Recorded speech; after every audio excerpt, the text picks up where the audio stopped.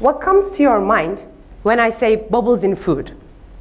For me, I think about ice cream, beer, champagne, yet there's one more bubbly food that has been on our tables for over centuries. A bubbly food that most of you here in this room today probably had for breakfast or for lunch. That bubbly food is bread, and for most of us, it's irresistible. But why? What is it that makes bread so appealing? Well, we love its aerated structure, and a good aerated structure depends directly on the air bubbles in the bread dough. Yes, bread dough contains billions of bubbles, and yes, these tiny bubbles significantly contribute to bread quality.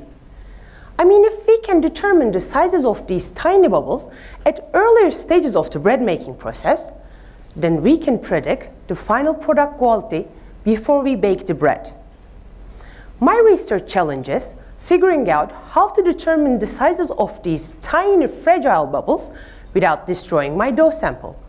And that's how sound waves, X-rays, and dancing bubbles come together in my story. As a starting point, I use ultrasound waves.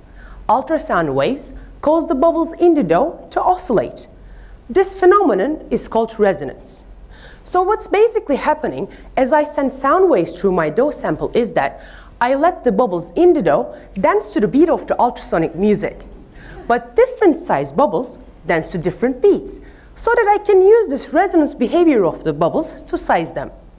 But here the question is, how do I know if the ultrasonic model is measuring the correct bubble sizes or not?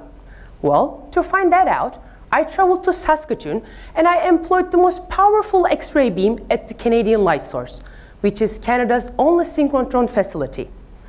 The X-ray techniques that I use are very similar to a head CT scan in principle, so that I can see what's inside my dough sample without cutting it open.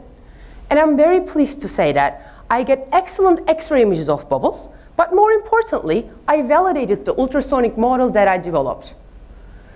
My research is mainly focused on fundamentals of bubbles and how they change over time. And the same knowledge can be used to not only increase the intake of fiber, but also cut back on fat, cut back on sodium and additives. My bubble detection technique is going to control the quality of tomorrow's bread. So when you take a bite from your sandwich tomorrow at lunch, think about all the science that goes into it to make it this perfect. Have a nice bread, everyone. Thank you.